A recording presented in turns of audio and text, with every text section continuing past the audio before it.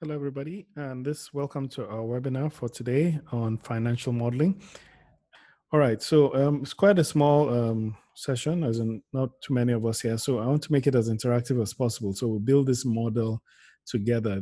We're going to build a budget model today as part of the financial modeling webinar, and also I'll share some information on the Financial Modeling Institute, some new information about the Financial Modeling Institute. So we have our budget figures, but the thing about building a budget model is not necessarily just you build a model and that's it.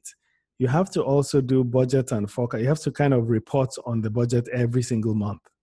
So every single month you're reporting actuals against forecast. And that's where things get a little bit tedious. So what I want to do is just do a very simple model. Let's see if I can get some sample data. We're going to do a very simple model with simple data, but then we're going to pretend that time is passing and we will need to put some actual data in there and some budget data all together in one place. So I think I'll use this data. Let's go to a budget template. Let me copy some raw data, just some raw data here. This is just fictitious information. And let's paste that fictitious information here. Okay. So I have revenue, cost of goods, gross profits, SG&A, other expenses, profit before tax, tax, and profit after tax. Right? So let's assume that this is budget. Now, once you build your model, if you follow along some of our courses, those that have attended our courses, and those that haven't, there's actually, I'll give you a link. I'll give you probably a coupon at the end where you can actually go and access a course that will teach you how to build a template like this, a template model, a template for your model. So one key aspect of models when you build models is you need timing. Timing and let me just say timing masks.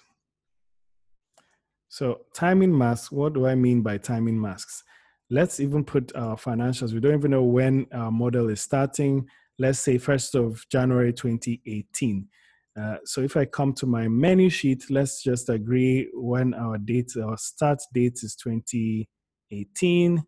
We're going to build monthly model.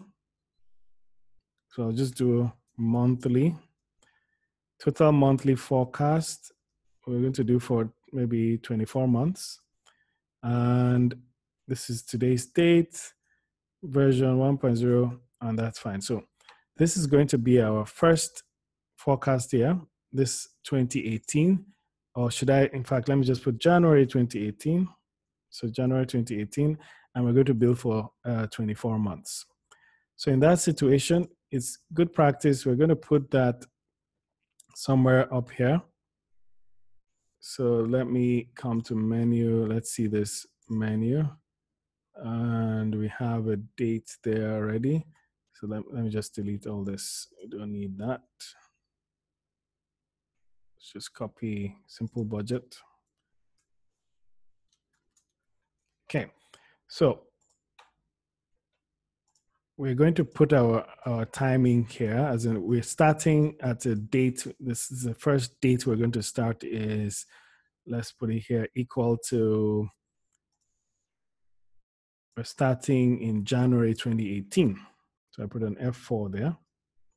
So January 2018, now this comes in as a number. Now in Excel, dates and numbers, we need to format this as a number because the format cannot change what's in a cell, but changes what we see. And there's a simple format code I'm going to put, MMM-YYY, not the MMM we kind of know. So this is the start. This is the starting period. Now, going afterwards, after this is you're probably just going to go in here and I want to move 1 month forward. So to move 1 month forward in my timing, you use something called EO month. So EO month gives you the end of month for the next period. So I say EO month 1. I'm going to copy and paste special format. I'm just pasting the format on this just to see it. So what I did in here is EO month, and then I'm going to drag this all the way to maybe till I get to another year. Let's say this is January, February, March, April, May, December. Then January, February, March, April, May, June, July, up to December. So I think we're good here. I can delete the rest. Okay. All right. So there we go. Cool. So this is period one. This is your first period, second period, third period, and stuff. So this is January to the end. Now our timing flag, let's assume that we have a way of identifying when our actual data is. I want to be able to identify actual data. I want to be able to identify forecast data. So when I'm building my model, I want to be able to identify actual data and forecast data such that if these are my budget figures, let's just assume that these are my budget figures. I'm going to call these ones my budget figures. Yeah. Now we'll change them to assumptions, but I want to be able to identify when is actual figures and when are forecast figures. But I'm going to use a mask to identify them. So when you're building your budget model, you should know that if you are in March 2018, that means January, February is actual, and maybe that March is forecast. So I want to be able to identify when does actual start? What is my first year of actual? My actual figures, this is like my small input, figures start on. So I'm just saying, where does my actual figures start on? My actual figures start on what? What's the question? My actual figures start, maybe let's say, April 2018. I'm just putting figures here. I'm just use the paintbrush to brush this. So let's just say actual starts in April 2018. So if my actual starts in April 2018, I'll come here. So my actual data, I'm just going to link it here so that we can see it. All right. Hello. Okay, so I'm going to link it here. Sorry. Everyone can see this April. Again, why is it showing a number? In fact, the shortcut to make this, you do control, is something called control hash. Or if your hash is on 3 on your keyboard, it's control shift hash. That's what I just did here, control shift hash.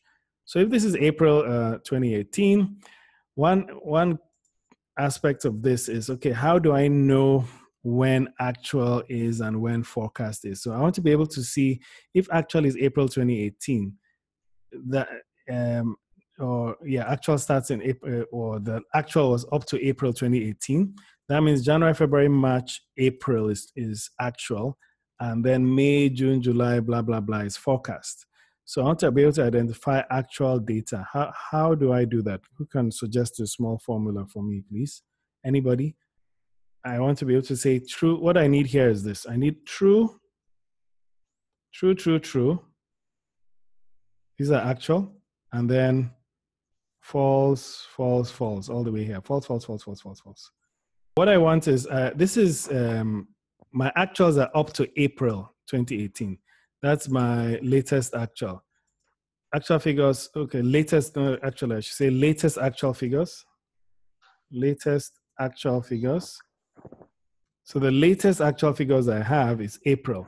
What that means is maybe I'm in the month of May right now, and all my actual figures are up to April. So I would not want, in my final report, I would not want my budget figures to be, I don't want to see budget figures for January, February, March, April. I want to only see budget figures starting from what? May, right? May, yes. Cool. And the best approach to do that is to create a mask. You need to have true and falses here. Do you get? So here we're assuming these are our budget figures, right? Yes.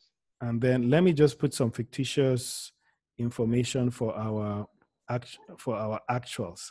So let's assume that our actuals, I'm just going to copy some info here. Let's just say rand. I'm just going to put some random numbers for our actual. Rand between the minimum of my figures here, the minimum of this F4. This is just me generating data. Don't mind my Excel. So the minimum of those figures from G to, yeah, and maximum of the same thing. So I'm creating random numbers using this fictitious figures I have here. So there we go. Maximum of the same thing. Close, close. So this should give me a random number, and it should give me random numbers all through. And what I can do is this, everybody knows that this is supposed to be equal to this minus this, right? It's a formula. These are formulas. These are formulas. These are formulas. And I can just drag that to the right. This is also a formula. It's equal to gross profit minus SG&A minus other expenses. And then this one is equal to profit after tax minus tax, right? Yeah. Right. So this are random number generators. This formulas here is the same formula as this. So let me just copy these ones down here. Or let's copy the formula. Just being lazy. I should have just copied the formula here. And then this one, let's see, this gross formula, this is equal to this minus this minus this. The figures themselves are not difficult to get. Everybody has budget figures. The problem is automation. Automation is usually where the trouble is for budgeting. Because every month people spend so much time budgeting when they should be doing more productive work. Do you agree? Yes. So that's what we're trying to automate. So if these, let's assume, right, that these are actual figures. Yeah. And if these are actual figures, let's say our actual figures stopped in where? April. April. So these are actual figures. Or even let's leave fictitious figures there. But what we now want to have here is, okay, so what is our, what do we call it in your business when you have actual and budget and forecast in the same report? What's it called? Is it latest estimate or something? What do you call business? Every business, what does, in your own business, what do they call it? It depends on how many months, but they call it F8, F8 plus Okay, 4, F8 plus 4 and all those or things, right? F4 plus 8. Yeah. My former business used to call it PF1, PF2. Okay. Yeah. PF1, PF2. Okay. So the trick for us here is we need a way of automating this such that when we have our budget figures, and of course, we can see how to project these budget figures going forward, right? We'll learn how to do that. But the core right now is this. My financial report or whatever that I want to show my management for the month of for this revenue here, what should I pick as my latest estimate? Should I pick actual or should I pick budget? Actual. So I For pick actual. January. Definitely. Yes. So I pick actual for January, but I don't want to do this manually because I would have done it manually like this, right? Let me fix this figure so they don't change. Although I'll just save the formula for next time, maybe. So I don't need to write it again. Let me just drop it here. And then let me just fix these figures. So what I'm doing, guys, is I'm just copy paste special values. It's the best friend of a lot of people. Copy paste special values. So you highlight, you do Control C. You know the shortcut? Alt E. Alt ESV. SV. Yeah, nice. So let me show you another way to do that shortcut. So if you highlight what you want to copy paste special values like this, I highlight it. What you do is you take your mouse to any edge, you right click, drag and drag back, and then you release your mouse. So I don't know if you saw that. It's very funny copy and paste special values shortcut. Once you highlight anything, you go to the edge, you drag with your right mouse and drag back, And then it gives you options. Copy here as values only. Very nice trick for copy paste special values. All right, so we now have all our figures. So the key thing for us now is to automate this revenue such that anytime our budgets, anytime our actual changes, the forecast figures will change. And I think I should bring those my forecast figures up here so we can see it happening. I'm going to promote this whole line. So if when you're building models, right, it's always useful to have flags and masks. Now, what I mean by that is this. I want to say, is this month maybe greater than or equal to this month, right? Now, for these few months, you should make sure that it's first of the month. So we're asking you this, for you to say your actual, then this month here, right, must either be greater than, yeah, and I have to lock, I'm locking the column here. It has to be, let me make it bigger so you can see, equals to this, our actual, this is the latest actual figures, must be greater than or equal to this my figure, or this my date up there. And what am I locking on this? Who knows, please? Who can tell me? What am I supposed to lock? Anybody? You should lock the row. Should lock the row. Perfect. You're right. I should lock the 2. F4, F4. So now we have a true. When we highlight and drag that to the right, okay, I think our figure stopped here, so let's just stop here. When we drag it to the right, you see true, true, true, and then you see false here. Why do we see false here? So obviously this is not first of the month. So let's check, because here we're saying, are you greater than or equal to? If you're greater than or equal to, we should see true. So if I do a copy paste special values on this, and then we check what it is, you see is the end of the month, 30th of the month. So this is usually a problem, yeah? So for us to make sure that that's not a problem, because this is a monthly model, what you should do is make this end of month. Try and, no matter what someone types in here in your inputs. So here in your input, let me change this format so we can see what's exactly in there. The person put that, hey, the latest actual figures in our database is April. So you wanted to type April, but I put 1st of April. But then in our model, these things here are end of the month. So to avoid that in your formula, make sure you convert to end of the month, these figures here. So this should always be automatically converted to end of the month, or you can do it in here. So when you're bringing it from the input sheet, or I'm using menu sheet, you can come into the formula like this and say EO month, right? EO month, tab, then go to the end, comma, and 0. 0 just keeps it in the same month. So you're saying, give me the end of the month of this thing for this month. So if I put, instead of 0, if I put 1, it's saying, give me the end of the month for that April for next month. And to give you next month's end of the month. So this is this month's end of the month, so I put 0. Now you'll see true, true, true all the way here. Now forecast is just the opposite, right? So forecast is basically the opposite of this. So there are different ways you could do forecast. You could say, if this is true, then this is false. Maybe that's an easier way. Or you could say equals to not. Well, if you say not true, it's false. But then if you say not false, it's true. Don't know if you know that trick. So because since it's the opposite, we could just say equals to not. So not is a function, is a logical function that just reverses the logic. So it reverses the logic of something. So I just say not, and I drag this to the right.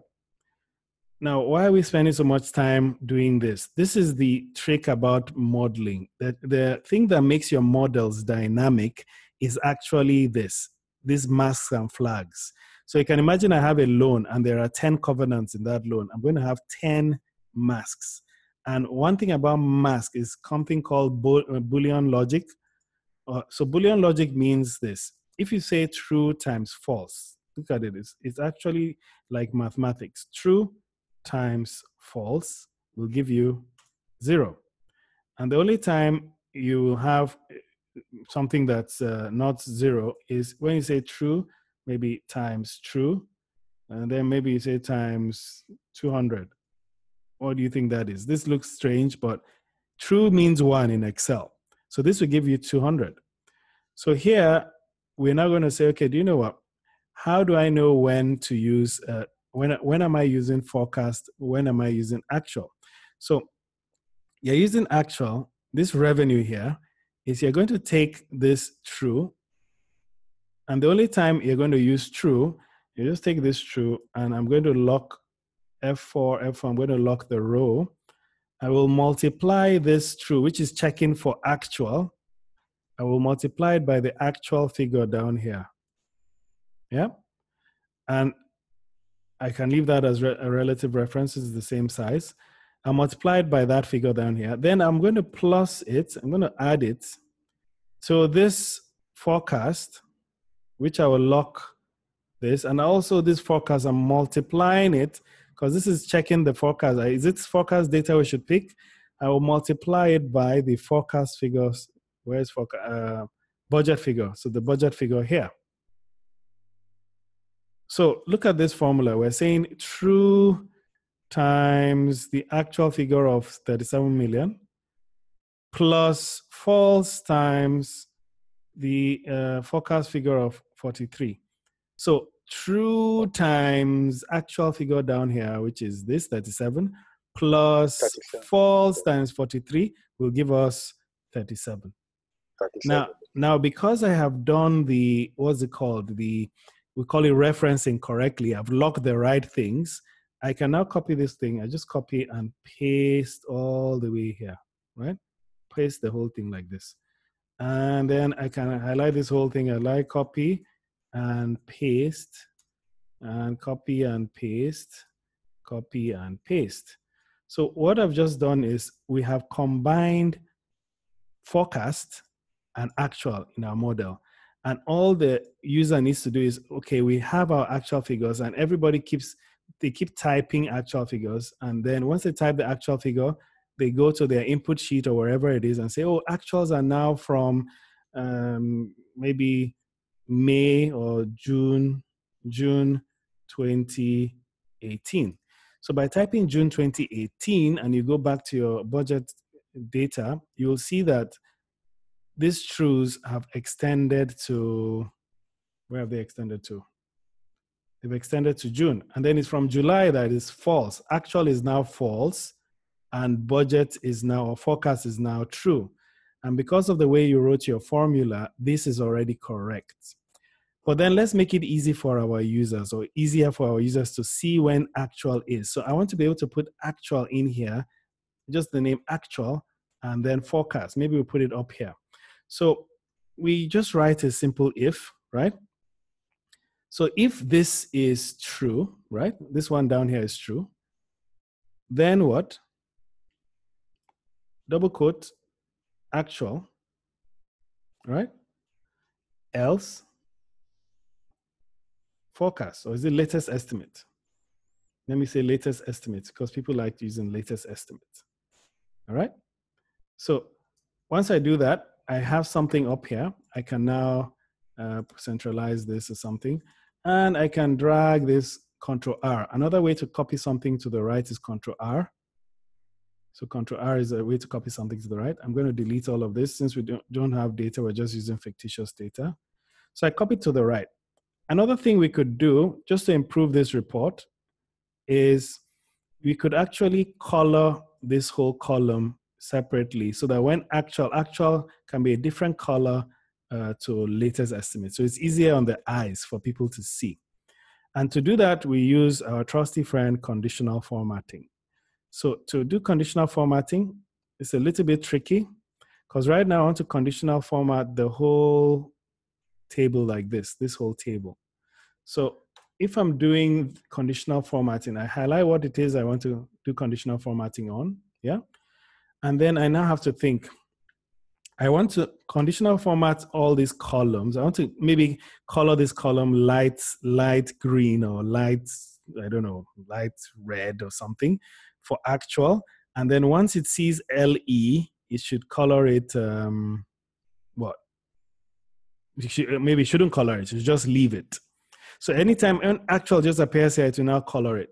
So whenever you're doing conditional format, you need to think about the active cell. When you're doing a conditional format like this, you have to ask yourself, where is my active cell? If I look into my formula bar, I will see G3. G3 is my active cell. Let me enter. If I enter like this, G3 is no more my active cell. My active cell is now G8. So everything you write in your formula is based on your active cell. So if this is my active cell G8, that means everything I'm writing must be in relation to either G or 8 or G8 itself. So, and the cell that I want to kind of work with is G3. So look at this. I've highlighted this. I go to home. I go to conditional format. The first step is to highlight for this kind of conditional format. Now, none of these rules will help you. You need to do the format yourself. So go to new rule. And then under new rule, you have many options, but really you should go to formula. Use a formula to determine which cell to format. Now, the way conditional formatting works with this style is, as I said, think about your active cell and pretend you don't know anybody else but your active cell. And then once you lock things right, it will work for everybody else. So here we want to, what you're looking for is you write a formula that evaluates to true or false. That formula must evaluate to true or false. So whatever formula you write in here, the answer of that formula must either be true or false. And when it's true, it should implement your format. And when it's false, it shouldn't implement your format. So question is, what is the formula? So we have to think. I want to color the columns that have actual in the cell G3. Okay, see that? I want to color the columns that have actual in the cell G3. So obviously I'm going to type G3. Now, why am I typing G3? If my active cell, this is my active cell, was in I would type I3. Okay, that's why the active cell is so important. So you have to type, based on the active cell of G3, then I'm G8, I'm typing G3. Now, the next important thing after typing G3 is this rule. Every single column here is going to obey rule 3. Like, this column I must look at I3. M must look at M3. So if you notice, G is changing, I is changing, M is changing, but 3 is not changing. So that's what we're going to lock. So you're going to lock 3. So here I'm saying equals to $3, not $G3, not just G3, and definitely not $G3. It is $G3. This is called referencing. And if you want to be a good modeler, you need to understand referencing in total. Absolute reference, relative reference, row constant, column constant. So $3, you're asking, are you equal to, and then you put double quotes, actual, double quotes. Now, again, this is hard coding, right? But it shouldn't really hard code. So typically what I do is I type this in the cell somewhere and I say is equal to that. So once you say, are you equal to actual, then you go to format, and then let's do the light fill. Maybe, let's see, I don't know what color is nice. Maybe this color. Okay, so this is a light fill.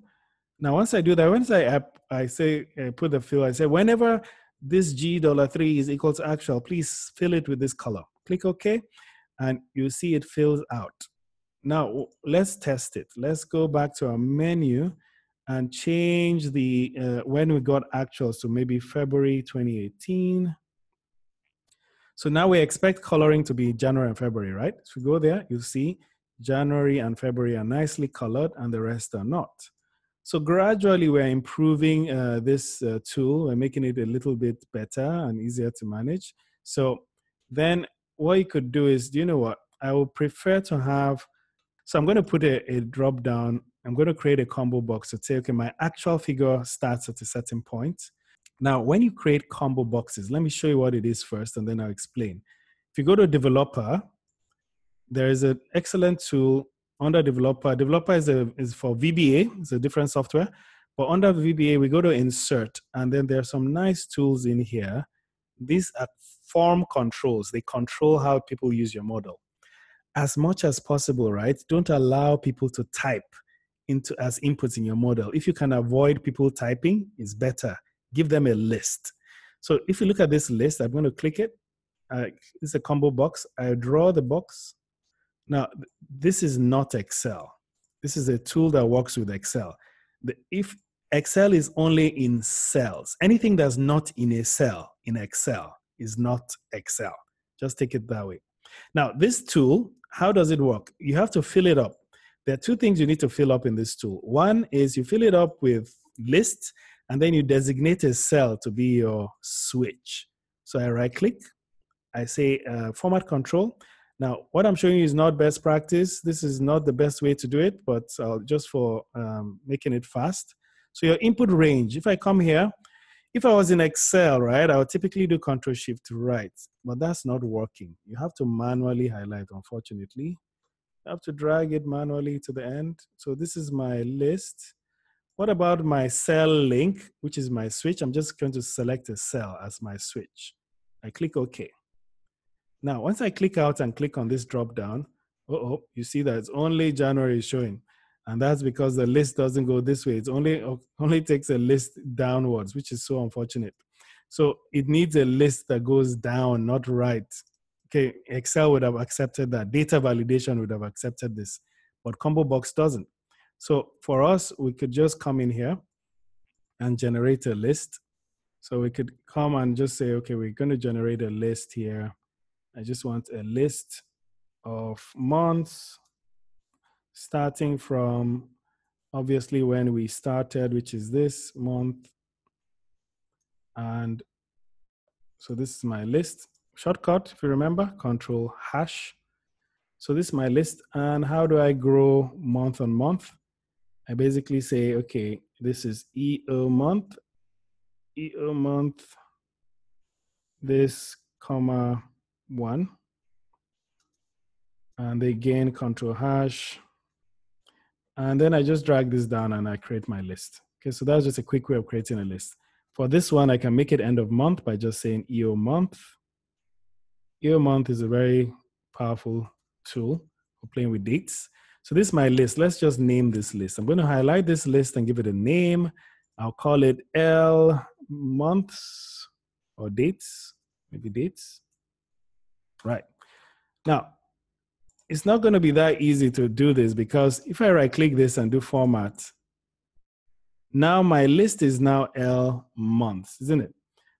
If I don't know if I put an underscore, you can't press F3 in Excel. See, this is Excel. Anytime you name something, right? If you just press F3, it brings out the names. Very nice, L_dates, because that is Excel. This thing I just brought here, Combo Box, is not Excel. So if I right click it and go to format control and I click in here and I say F3, sorry, you're on your own, nothing will happen because this is not Excel, just a tool that works with Excel. So you have to remember the spelling, L_date. I hope I got, is it dates or dates? See, can't remember. So let's check. Does it work? Nope, doesn't work. So I think it's dates. Yeah, dates. So if I click out and click on this, you see that you have the drop down now. Now, this drop down is quite silly, right? What is happening here is as I drag, as I'm just clicking, is instead of giving me the dates in here, it's giving me 1, 2, 3. And that's what this combo box does. You fill it up with a list. When you pick, let's say this is the first item on the list, the second item on the list, the third, the fourth. When I'm picking the fourth item on the list, all it does is type 4 in here. So now you need to now come and say, okay, if this is 4, then return the fourth date on my list in here. And the best way to do that is using the index function. Now, by the way, if you're a modeler and you want to really be a good modeler, you need to master lookup functions. And the most important lookup function is index. Forget VLOOKUP. Index is the most important lookup function. So if I do index, index is a very funny function. It's so powerful, it has 2 versions. It has 2 versions, very powerful, but we're using the first version. We just say, okay. And in this index is asking for 3 things. It's basically asking for a list. And then in that list, which row should I go to? And which column should I go to? If you remember, our list is called, I'll press F3 since we're in Excel. F3. Our list is called L dates. Now, the row it should go to is actually specified. This combo box, we went to the trouble of creating this because this is a very cool tool. So we said that this tool needs two things, a list and a switch. So since I'm here, let me just give you best practice. Best practice is when you create your list for this combo box, right? Make sure you name it, give it a name. And we did that. We call this one L dates. And then the next thing you should do is designate a cell and make it your switch. So if I call this one L dates, then the best practice is to call the switch, which is a cell just by the side, call it S dates, a switch, S underscore dates.